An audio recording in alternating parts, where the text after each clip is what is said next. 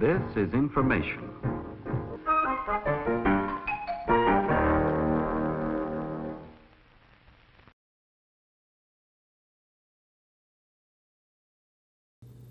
Again, HTML is for structure and CSS is for presentation.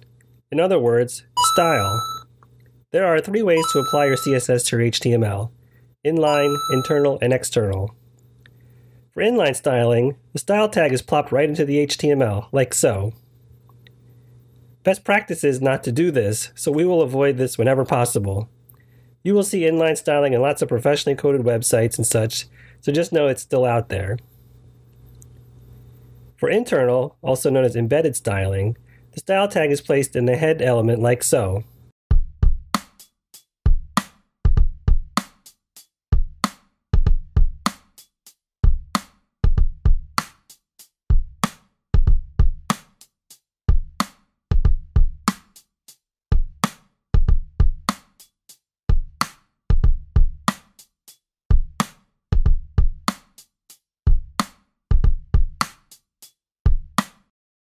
This is still not the most preferred way to go, so for external, the CSS is written in a completely different document and linked from the HTML document. Let's start a new file, save as style.css, and then write a link to it in the head element of our HTML file. I like to use a separate folder for CSS files inside my main website folder.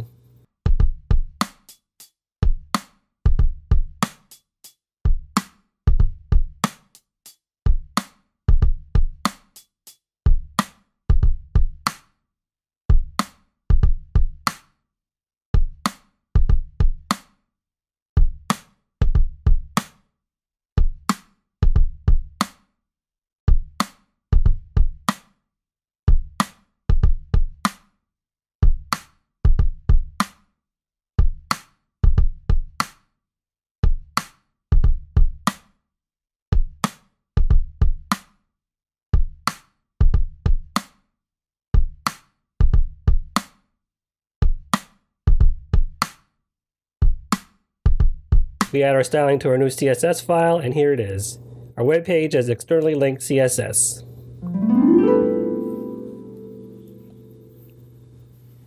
So just like HTML has tags, CSS has selectors. And for this video, our CSS selectors are just the names of our HTML tags.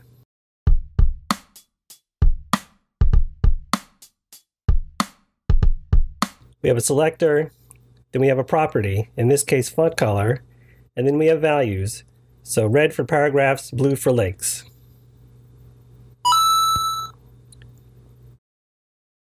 You can use pixels, points, ems, percentages, and so on in your CSS. Colors. Remember that there are all sorts of ways to write color. We can use predefined color names, RGB values with numbers, RGB values with percentages, hex values, and many more. Text. Remember that there are all sorts of options for styling your text. For example, there are font family to specify the font itself. Remember, if it is more than one word, the whole thing goes in quotes.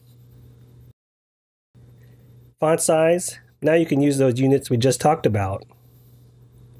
Font weight, which commonly has values of bold or normal, but can also use bolder or lighter, or numbers like 400 instead of normal, and multiples of 100 up or down from there.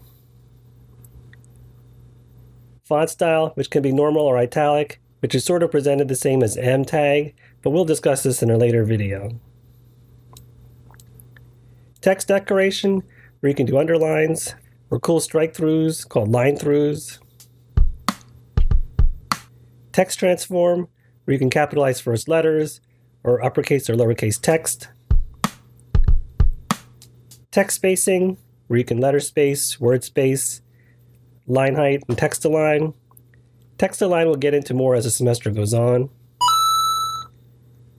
Margins and paddings will get more attention all semester. Remember now that margins are the space outside something, and padding is the space inside something. If you remember the box model, margins and padding can be applied to any element.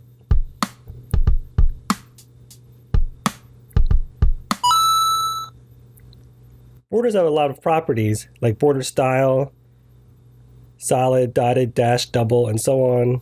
Border width, which sets the border width. and border color, which you know. So let's see what we get.